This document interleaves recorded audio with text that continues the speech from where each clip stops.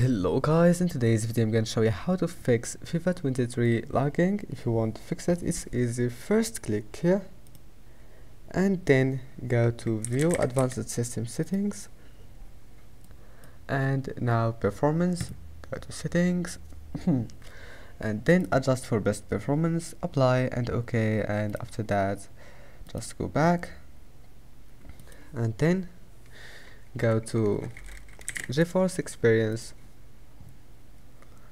and now all you have to do, just scroll down until you find here FIFA 23, and let's take Tekken 7 as an example. When you find FIFA 23, go to details, and then you will find this custom settings icon. Click on it.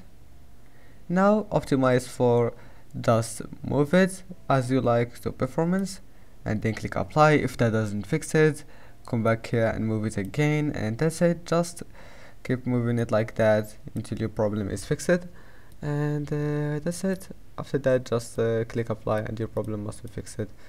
And don't forget to like and subscribe. See you in the next video.